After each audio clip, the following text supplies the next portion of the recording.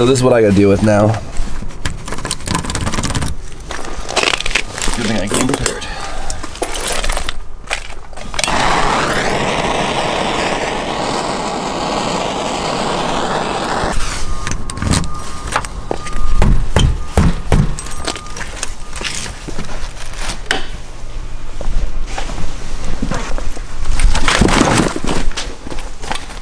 I guess let's just see what came in today.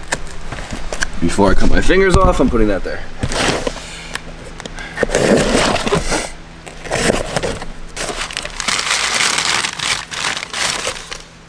Nice.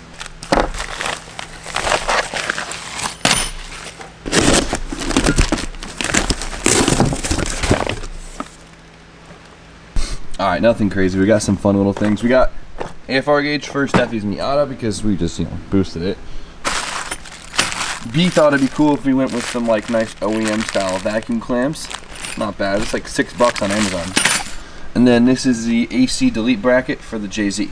All right, so nothing big, cool, crazy came in today, but something did come in yesterday that I'm pretty excited about, and that is a new throttle body for my 1JZ. Well, new to me. So as you guys can see, there are two throttle bodies right here.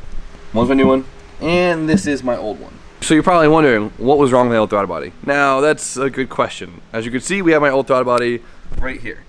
And it might look very similar to some of you guys, but it is actually completely different. So my 1JZ, my VVTi, it's actually like the newest rendition of the 1J VVTi, which is sick because that means it was probably sitting in a junkyard for a little bit less time than the average 1J, but it does have some pretty funky controls on it, which I don't need because, I mean, it's going in a drift car, and I'm going to be on a standalone ECU.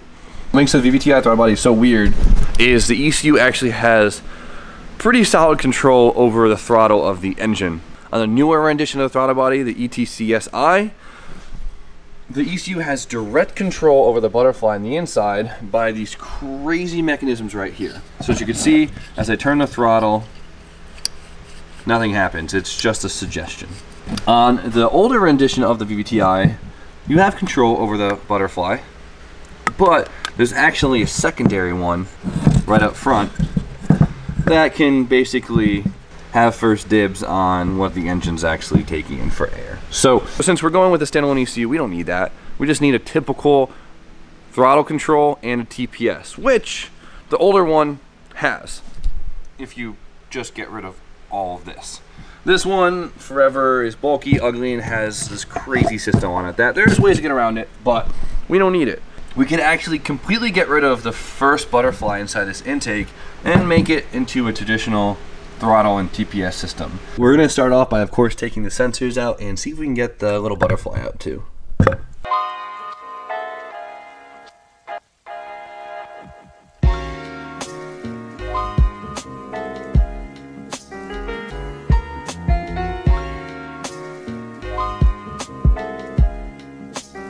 There it is. That was kind of a pain in the ass. This thing is probably half the weight now.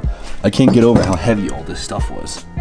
So what we're going to be doing is actually lopping off all of this casting right here and trying not to cut into the cylinder. All of this stuff down here too, we don't need it, which is actually pretty cool. So a bandsaw would be pretty ideal right now, but we don't have that. So next best thing is the angle grinder.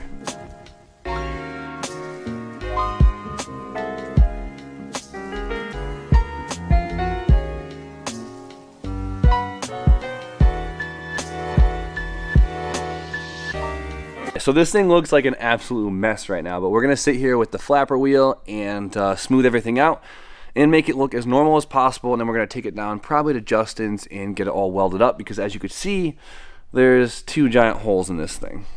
All right, so I just went to town and banged this thing out, and it looks not too bad. As you can see, it just looks like a really long throttle body. Of course, now all these holes have to get filled up, so we're gonna bring it to our go-to guy, Justin down at Morfab, and get the job done.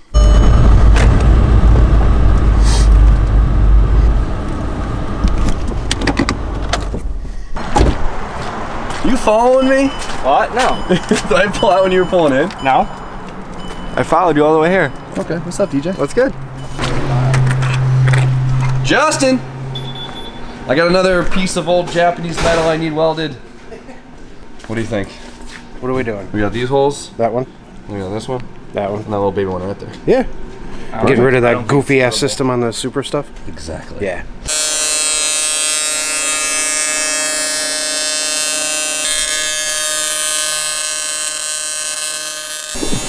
That's terrible. Yeah, you don't like that? No, that's ear piercing, dude. Aluminum's pretty nasty.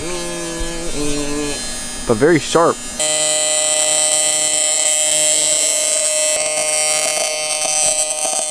Some pretty crazy technique. Yeah. Might as well get it welded from the inside too. Nice. Oh, that looks awesome. The little stub. A little stubby. Alright, we're good to go. Justin got on the outside and the inside. That's pretty crazy. So now we got some more flapping to do and get it ready for some good old fashioned wrinkle black. So of course, huge out. DJ's behind me beeping. Such an asshole. Of course, huge shout out to Justin at MoreFab. Always hooks me up. If you guys haven't already, go check out his YouTube channel. Links in the description. He does a lot of cool stuff, so check it out. But we're gonna go back to the shop now, of course, and finish this thing up.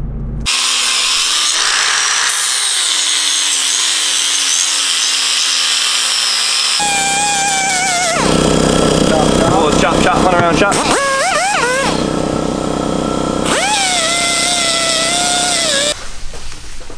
Alright, so it's not perfect, but it's good enough for wrinkle black. As you guys can see, I left a little pedestal right here for the throttle body. It doesn't look bad. DJ, first off, what are you doing?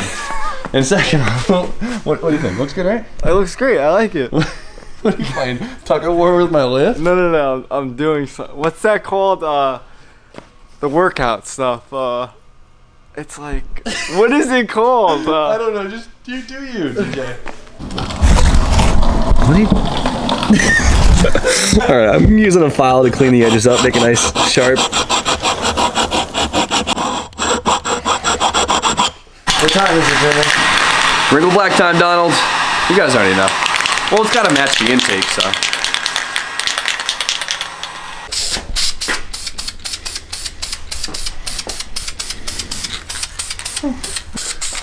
Gotta love it. Oh, fuck! I'll get you in the eye. This stuff is nasty. It's like lens full of it. I don't think so. It got me in the face, so it might have got the lens a little bit.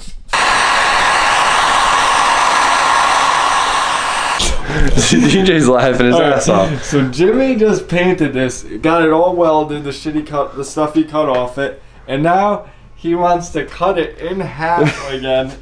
I don't know. I'm tempted to redo it because like I'm not. It looks good. He doesn't right? like it. It looks good, but it doesn't look like sick. I don't know. If I was to redo this again, which we might. It looks like a camera.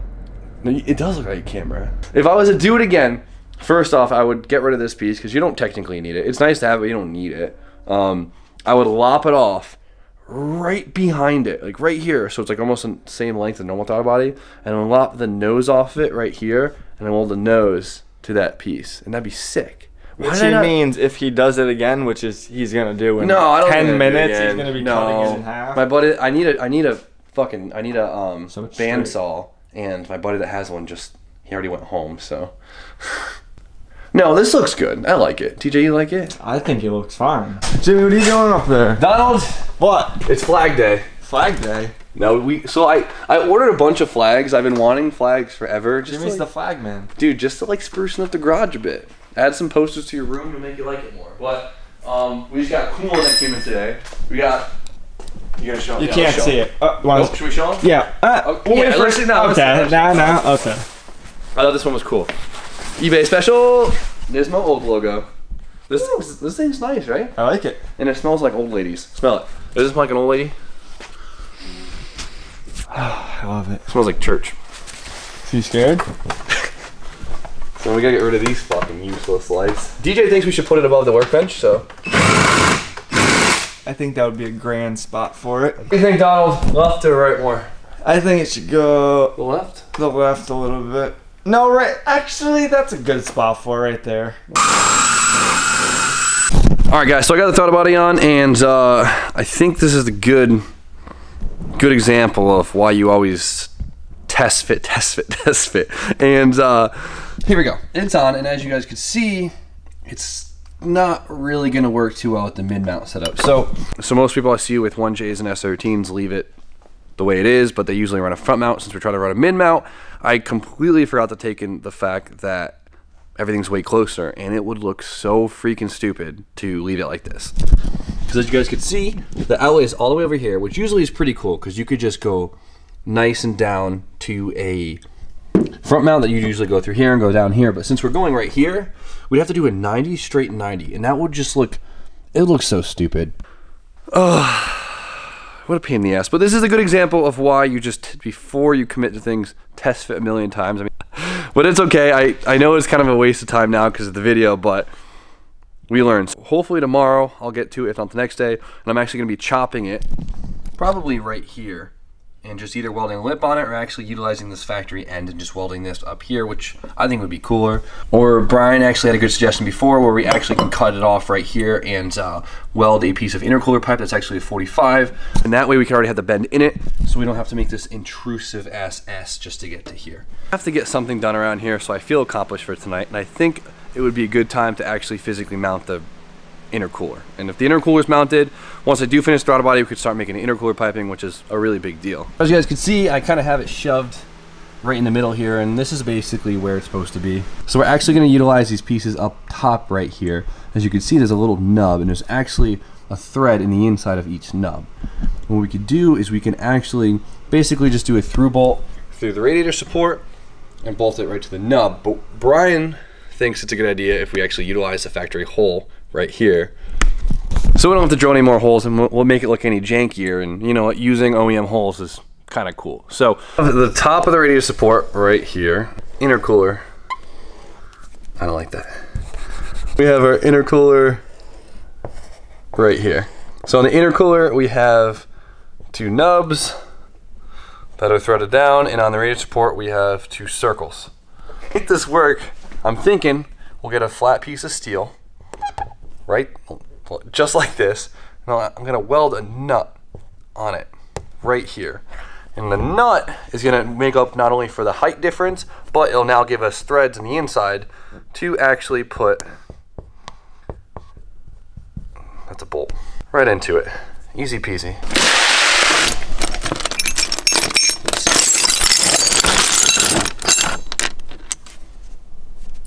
This looks actually pretty good. Hey, should do. It's aluminum.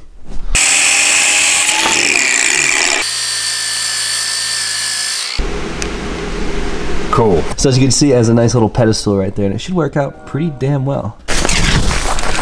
Back to Justin's. I'm back. Okay, but I didn't get to film any of that. I'm sorry.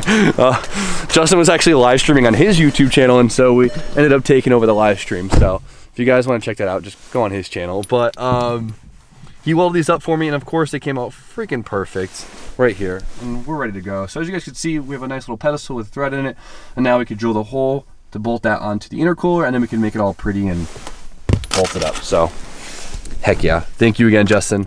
You're the man.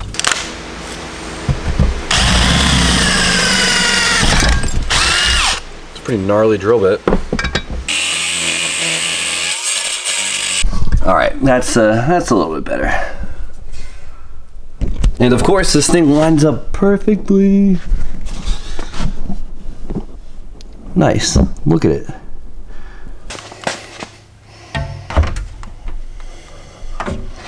Oh, dude, that literally perfect. Couldn't be any better.